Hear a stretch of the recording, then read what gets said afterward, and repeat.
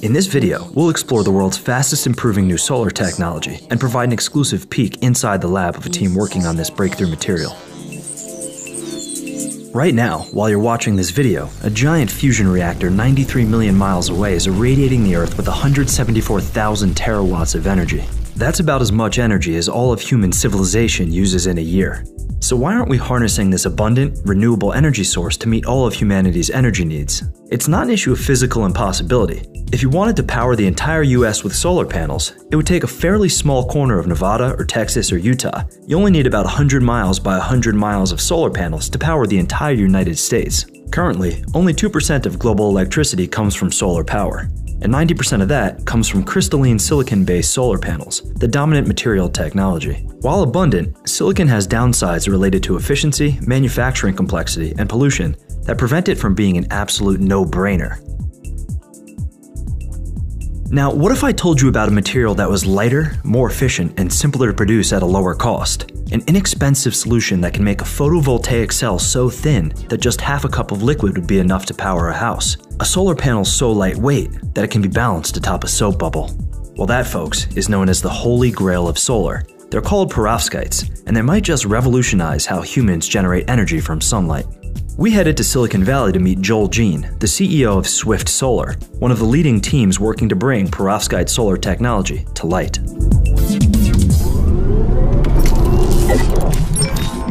It's a new kind of thin film technology, so you've probably heard of that for a long time. Different kinds of thin films have come and gone over the years. What we do here is a new kind of material. It's called perovskites. New semiconductor material that absorbs light really effectively, also transports charge. So it just turns out to be very efficient material for solar cells. Solar cell technologies can be classified into two categories: wafer-based or thin film cells.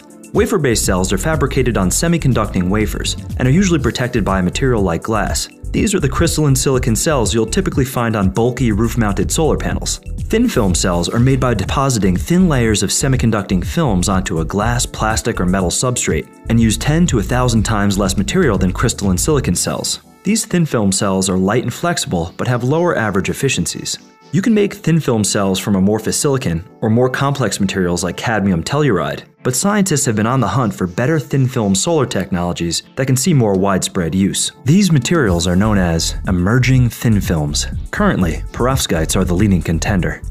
What could you do with a solar panel with 100 times the power-to-weight performance of conventional silicon panels? A solar material so abundant, it could be painted on skyscrapers. Flexible, lightweight, highly efficient cells could open up a wide range of applications where traditional silicon cells are too heavy and rigid. But before we cover your Tesla Model S Plaid in perovskite solar, what exactly is this revolutionary crystal? The perovskite crystal structure was first discovered as the naturally occurring mineral calcium titanium oxide, but the perovskites used in solar cells don't need to be mined from the Earth. A perovskite is any material with a crystal structure following the formula ABX3, where A and B are two positively charged ions, often of different sizes, and X is a negatively charged ion. Scientists realized that they could create a diverse range of man-made perovskite crystals following this same arrangement that have very useful properties. So we use basic metal halide salts, so things like lead iodide or some organic salts as well, and we combine them to make these inorganic, organic hybrid perovskites. So if you can form them in solution, you can form them in vacuum, out of vapor phase, and they condense into forming these perovskite crystals.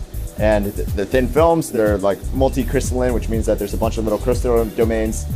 They turn out just to be really good semiconductors. So just how efficient are perovskite solar cells? The most efficient modern silicon solar panels you'd find on a home only work best at around 20% efficiency. But the theoretical conversion efficiency of single-junction solar technologies is about 33%, called the Shockley-Quasar limit. That's the fundamental limit for a single solar cell, single material-based solar cell. Perovskites are the exact same thing. Silicon, perovskites, cadmium telluride, CIGS, all of these technologies have the same limit. But perovskite solar cells can be made in a form factor that's capable of much higher efficiency limits, pushing the boundaries of possibility for solar power. To understand why perovskites hold an advantage over traditional silicon solar cells, let's first do a basic refresh of how photovoltaic cells convert sunlight to electricity. The top and bottom parts of a solar cell contain semiconductor materials with different electrical properties. In a traditional silicon cell, for example, silicon is used for both layers, but each layer is modified or doped with tiny amounts of different elements to create different electrical charges. The portion that contains a higher concentration of free negatively charged electrons is called the N-type region, and the side that contains more positively charged holes, or missing electrons, is known as the P-type region. The boundary between these two layers is known as the p-n junction. When an N-type and P-type material are put in contact, free electrons from the N-type material and free holes from the P-type material move across the boundary and cancel each other out. The electrons fill in the holes. This uncovers the fixed positive and negative charges of the dopant ions, which creates a built-in electric field that stops more electrons and holes from moving across the boundary. This electric field corresponds to a built-in voltage and acts like a one-way valve for charge carriers. The fundamental unit of light is the photon, which represents the smallest packet of electromagnetic radiation of a given wavelength. When a photon from sunlight hits a solar cell and gets absorbed, it creates an extra free electron and hole, which are separated by the electric field and pulled to opposite sides of the cell. This creates a photocurrent. If electrodes are attached to both sides of the cell, forming an electrical circuit, an electric current will flow as long as the sun is shining. The magic of perovskite crystals lies in their customizability. Single-junction solar cells can only absorb a portion of the solar spectrum depending on what semiconductor material they use. The lowest energy of light that can be absorbed in a semiconductor is called its band gap. A semiconductor will not absorb photons of energy less than the band gap, and the useful energy that can be extracted from a photon is no more than the band gap energy. This means much of the energy in sunlight goes to waste when it hits a single-junction solar cell. But because the band gap of perovskites can be easily changed, you can stack perovskite layers on top of each other that are chemically tuned to absorb different parts of the solar spectrum. This results in a solar cell with multiple p-n junctions that can produce electricity from a broader range of light wavelengths or extract more energy from each photon, improving the cell's efficiency. So when you stack two solar cells on top of each other, that's called a tandem or a multi-junction solar cell. And when you do that, that actually pushes that efficiency limit up from 30% to over 40, about 45 or 46%. Theoretically, an infinite number of junctions would have a limiting efficiency of 86.8% under highly concentrated sunlight. And it goes higher with more layers, but it also becomes more expensive and you get diminishing returns. So generally we talk about doing 2 layers or making a tandem. And that's kind of the real selling point of perovskites. So perovskite tandems convert more of the sun's energy into electricity rather than wasting it as excess heat. What are the exact efficiency percentages we're talking about here?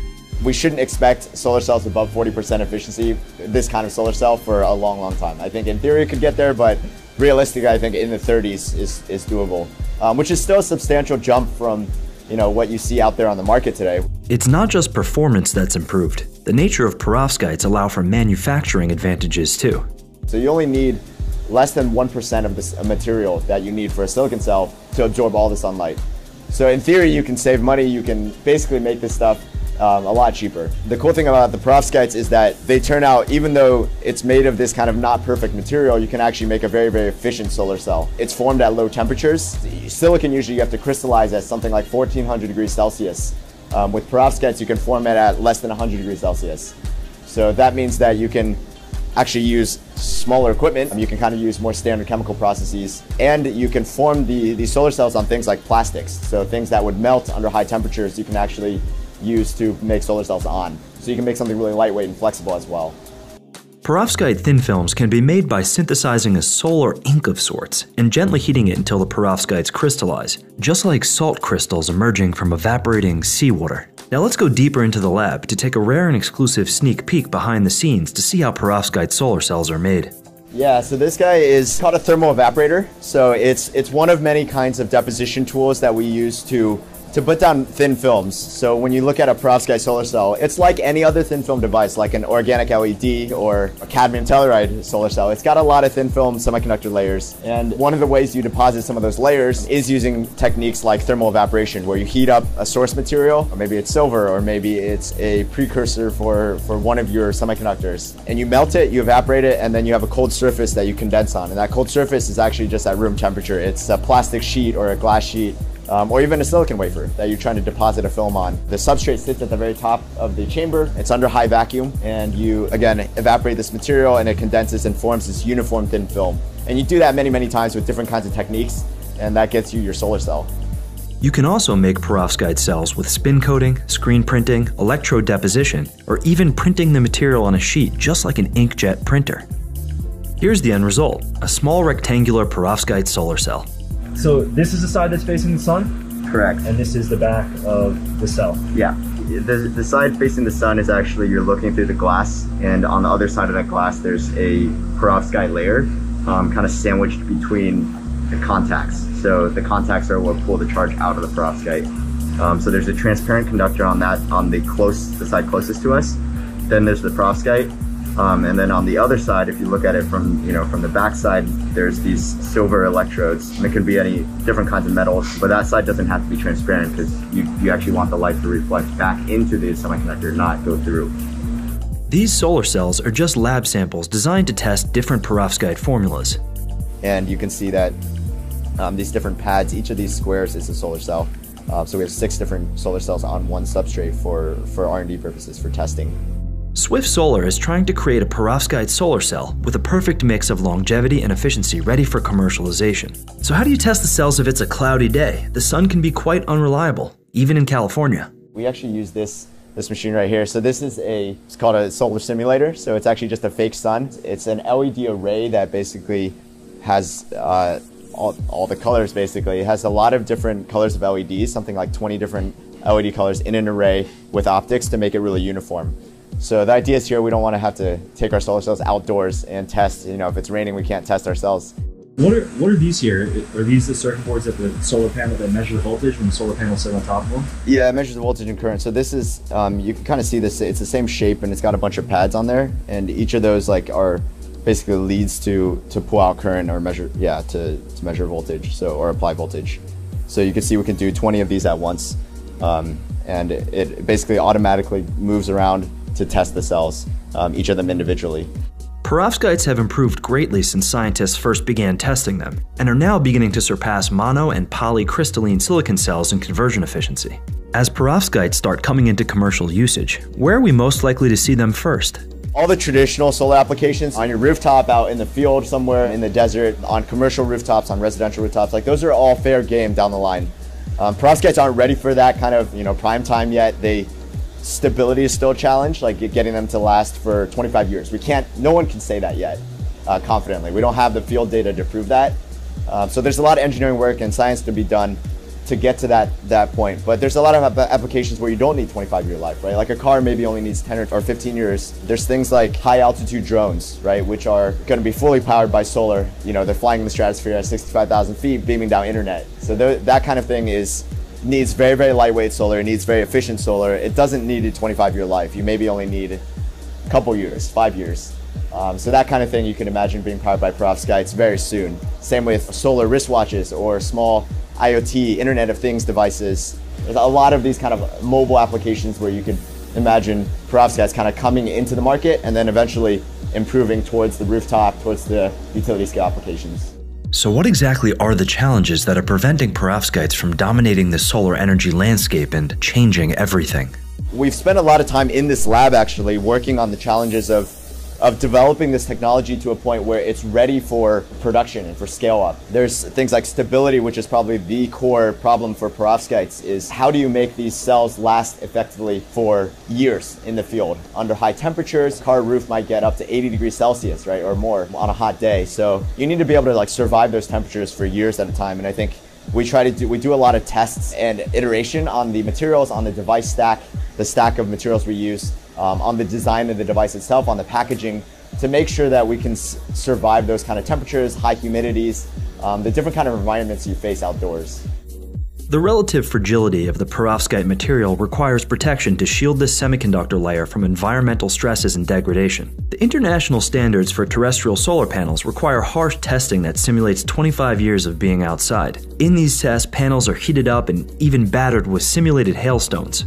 The problem with perovskites is that they're still relatively new. We can subject them to these harsh simulated tests that give us a pretty good idea of their longevity, but we just don't have the real-world data yet, like we do for silicon panels, which have been in use for decades now. While perovskites are still in the research and development phase of the technology lifecycle, there are many teams all over the world working on improving their efficiency and stability to bring them into commercial adoption. The raw materials for perovskites are abundant around the world, and the solar cells can be made using relatively simple manufacturing processes. This means that perovskites can rapidly scale when they're ready for mass market commercialization. It's estimated that perovskite panels could cost up to 15 times less per watt than modern commercial silicon solar panels.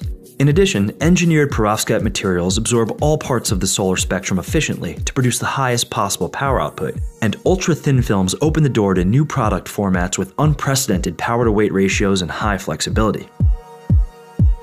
A future with cheap, abundant solar power could open the door for a variety of use cases where current photovoltaic technology does not yet make sense. How about these electric yachts I filmed for previous Electric Future videos? Their range could be radically improved with higher efficiency, lightweight, integrated perovskite solar panels. We could see integrated solar panels on trucks, buses, and cars, and any other applications where sunlight is not yet considered energy dense enough to provide meaningful power. Imagine buildings covered in transparent photovoltaic glass windows that generate electricity. It's difficult to predict the future of solar. While perovskites are promising, serious researchers avoid playing favorites. Instead, they view all technologies objectively, based on increased efficiency, reduced materials usage, reduced manufacturing complexity, and cost. Solar photovoltaics are the fastest growing energy technology in the world today, and a leading candidate for terawatt-scale carbon-free electricity generation in our lifetime. If you'd like to better understand some of the concepts we presented in this video, it's important to first learn the fundamentals of solar energy. Brilliant does a great job of taking complicated science and breaking it down into bite-sized pieces with fun and challenging interactive explorations. Master concepts, grasp the fundamental principles, and develop your intuition so you can truly understand these breakthrough technologies. I've taken Brilliant courses on electricity and magnetism and solar energy, and was impressed with how well they structured their lessons with clever analogies, examples, and quizzes to test your knowledge. Brilliant offers a wide range of other content and topics from mathematical fundamentals to quantitative finance, from scientific thinking to special relativity, from programming with Python to machine learning. Go to brilliant.org/electricfuture and sign up for free. And also, the first 200 people to go to that link will get 20% off the annual premium subscription. We showcase cutting-edge sustainable technology. If you enjoyed this video, please give it a like and subscribe to our channel. You may be interested in watching one of these videos next. Thanks for watching, and let the volts be with you.